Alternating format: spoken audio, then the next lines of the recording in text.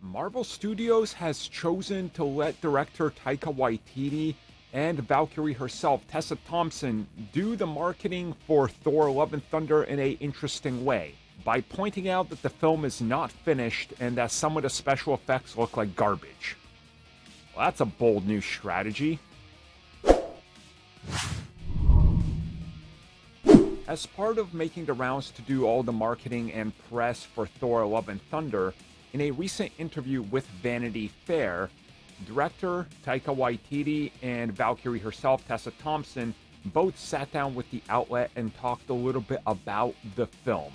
And surprisingly, they actually bring up the bad special effects and start making fun of how they look particularly bad in one sequence where Korg, the character played by Taika, of course that's the rock monster for those of you that might not be aware, looks terrible, and the effects on him and the lighting shifts from scene to scene.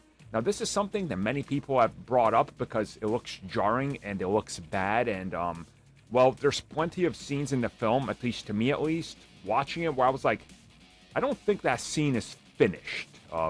It just didn't look right. Like there was a lack of depth, sometimes a serious lack of shadowing, like it just looked off. Well, yeah, they actually openly mock it and make fun of it in this interview, talking about how sometimes he looks a little gray, sometimes he looks a little bit more blue, sometimes it looks like he's not even there and just looks completely fake. And they also joke about splicing together scenes when the actors aren't even there to shoot them, and how it kind of looks awkward and can sometimes look, well, fake, and like they're reacting to nothing. Again, why would you... Why?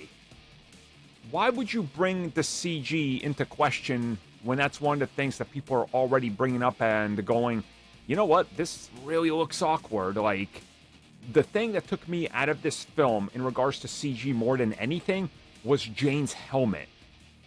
And there's a particular scene where they're walking, you know, trying to get to the gods and everything. And she just decides, oh, I'm going to put the helmet on. And instead of actually giving Natalie Portman a helmet, it just floats on her head. And there's like a lack of shadowing and depth, like where her eyes should be and everything. And it's clearly just stapled on her head. You don't want to draw attention to that. And you don't want to use it as a piece of marketing. Like, I am so confused by this. This is one of those things where this just doesn't make sense to me at all. You know, you're also pointing out the shoddy work there and pointing out that the people worked on it maybe didn't deliver what you wanted. It's kind of like throwing them under the bus. This whole thing, I'm not feeling this. Certainly a bold strategy to go, you know how people complain about our CG sometimes looking bad? Let's do an interview where we point out that the CG is bad. Yeah.